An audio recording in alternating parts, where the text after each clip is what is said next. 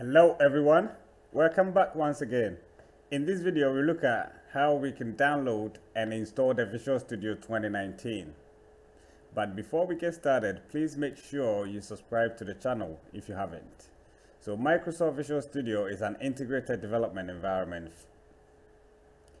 It is used to develop computer programs such as website, web application, web services, and mobile phone applications. So Visual Studio uses Microsoft software development platforms such as Windows API, Windows Forms, Windows Presentation Foundation, etc. So in this video, we look at how we can download the latest version of the Visual Studio, which is the Visual Studio 2022. So let's get to it then. To do that, let's open a browser. So we open a browser and we actually go to the google.com and we type in the Visual Studio 2022. So we should get this Visual Studio 2022 preview, which will be on the visualstudio.microsoft.com. So we click on it. So as you can see here, this is what we actually get. Yeah, so it's actually in a preview stage at this point of the video. So to actually download it, yeah, so this is the specs that we actually get with it. So it's actually being upgraded to a 64-bit, and here you can also use the .NET 6 and whatnot. So here we can actually download the community version, the professional version, and then the enterprise version. So for this video's sake here, we're just going to select the community version. So we click on it. So this is what we get. This is the page that we actually taken. So basically we should get the download started. So now we can click on this executable. Then we accept, or we click on yes. So before you get started, we need to set up a few things so that you can configure your installation, right? So we click on continue. So it's actually downloading and installing the Visual Studio installer. So I'm just gonna pause the video while this operation ends. So as you can see, unable to install the file's target location. So this is because I've actually got Visual Studio instances of Visual Studio open. So if you get this error, make sure you close all instances of Visual Studio and redo it again. So that's what I'm going to do. I'm just going to pause it while I close all instances of Visual Studio. So I'm just going to close this.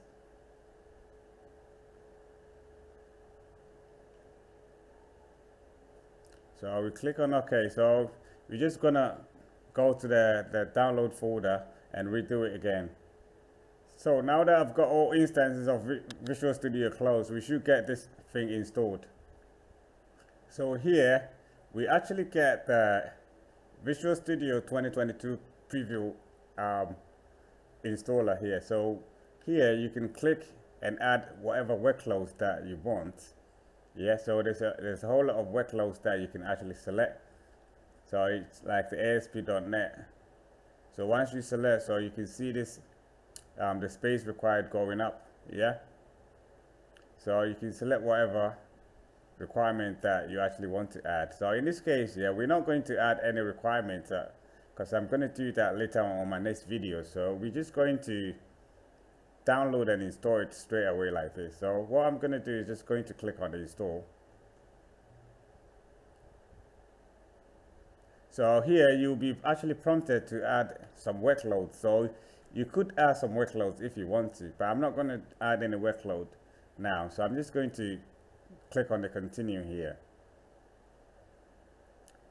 So we should get the whole thing downloaded and installed, right? So I'm just gonna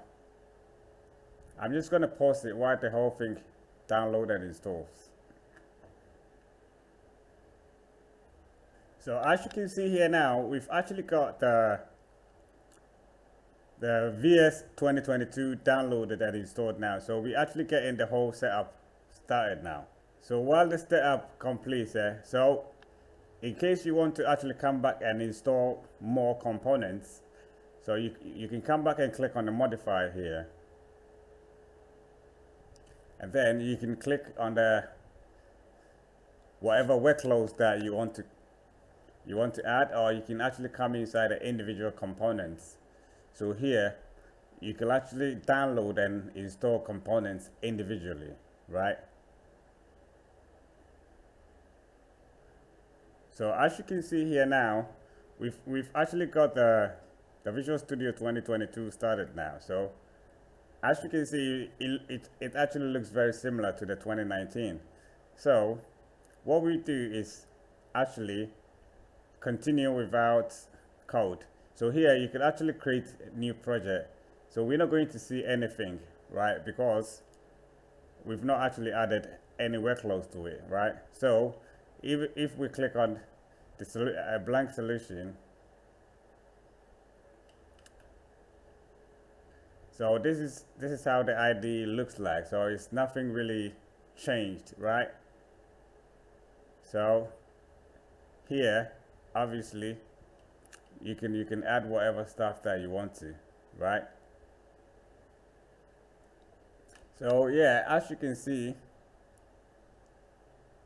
it doesn't look any different from the previous version, the 2019 one. So I don't think you should get a lot of problems getting started with this, right?